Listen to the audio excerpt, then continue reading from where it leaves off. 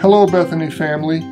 This is Friday, March 27th, 2020, and I want you to know that I miss you terribly. I so look forward to the day when we can gather, shake hands, hug, and worship together in our sanctuary. I know the day is coming.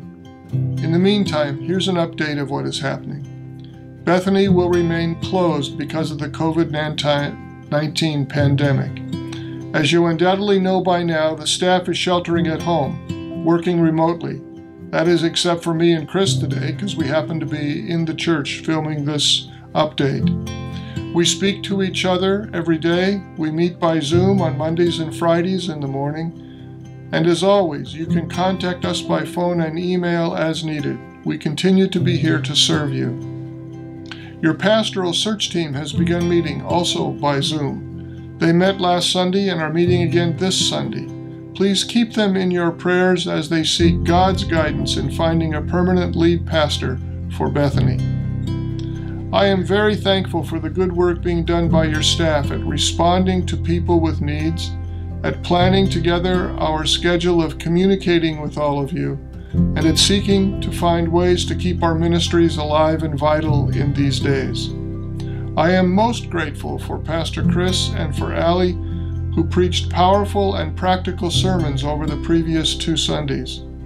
This Sunday, I will be preaching on the topic of gentleness, love's leadership style. While I will reference several parts of Scripture, let me recommend that you read Matthew 20 through 22, as that will be the launching place for the message. You can access the sermon by 10 o'clock on Sunday morning. It will be on our website at www.bethanycovenant.org.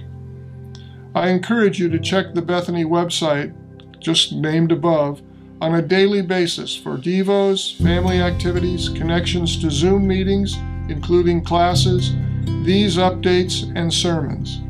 Please know that we are also mailing much of this information to those who do not have smartphones, computers, and/or no internet connections.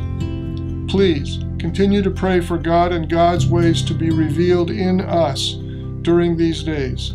Reach out to one another by phone, by FaceTime, by text, by Skype, by cards, and all the ways possible.